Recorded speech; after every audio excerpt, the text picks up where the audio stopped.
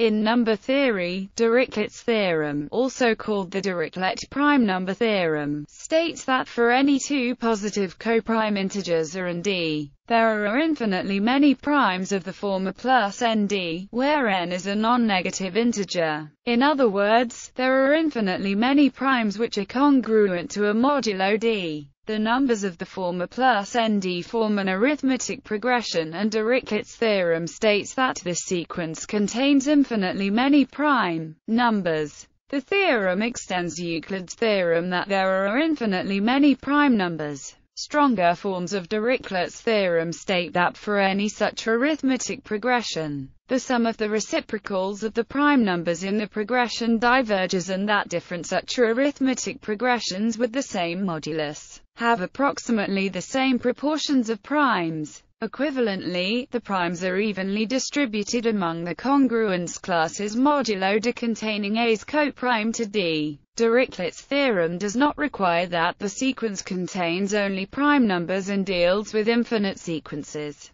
For finite sequences, there exist arbitrarily long arithmetic progressions of primes, a theorem known as the Green-Tau theorem. Examples: an integer is a prime for the Gaussian integers if either the square of its modulus is a prime number or one of its parts is 0 and the absolute value of the other is a prime that is congruent to 3 modulo 4. The primes of the type 4n plus 3 are 3, 7, 11, 19, 23, 31, 43, 47, 59, 67, 71, 79, 83, 103, 107, 127, 131, 139, 151, 163, 167, 179, 191, 199, 211,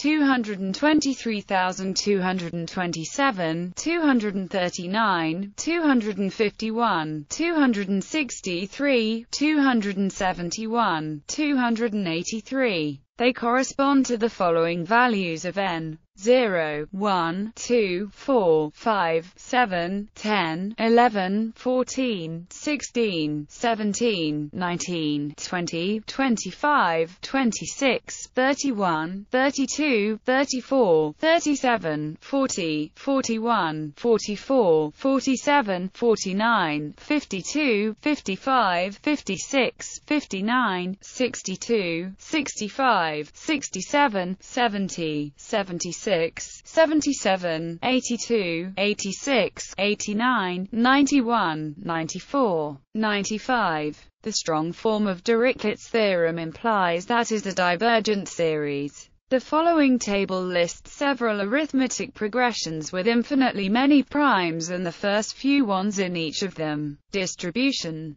Since the primes thin out, on average, in accordance with the prime number theorem, the same must be true for the primes in arithmetic progressions. One naturally then asks about the way the primes are shared between the various arithmetic progressions for a given value of d. The answer is given in this form. The number of feasible progressions modulo d, those where r and d do not have a common factor greater than 1, is given by Euler's tangent function. Further, the proportion of primes in each of those is, for example, if d is a prime number q, each of the q-1 progressions other than contains a proportion 1 of the primes, when compared to each other. Progressions with a quadratic non-residue remainder have typically slightly more elements than those with a quadratic residue remainder. History. Euler stated that every arithmetic progression beginning with 1 contains an infinite number of primes.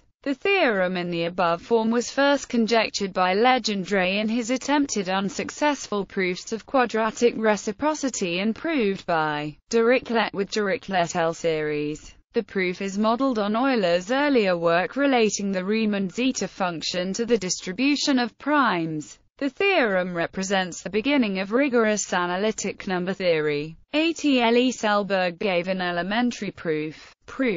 Dirichlet's theorem is proved by showing that the value of the Dirichlet L function at 1 is non-zero. The proof of this statement requires some calculus and analytic number theory. In the particular case, r equals 1 can be proven by analyzing the splitting behavior of primes in cyclotomic extensions, without making use of calculus. Generalizations. The Bunyakovsky conjecture generalizes Dirichlet's theorem to higher-order polynomials. Whether or not even simple quadratic polynomials such as x2 plus 1 attain infinitely many prime values is an important open problem. In algebraic number theory, Dirichlet's theorem generalizes to Chebytarev's density theorem. Linear's theorem concerns the size of the smallest prime in a given arithmetic progression. Linear proved that the progression a plus nd contains a prime of magnitude at most CDL for absolute constants C and L. Subsequent researchers have reduced L to 5. An analog of Dirichlet's theorem holds in the framework of dynamical systems.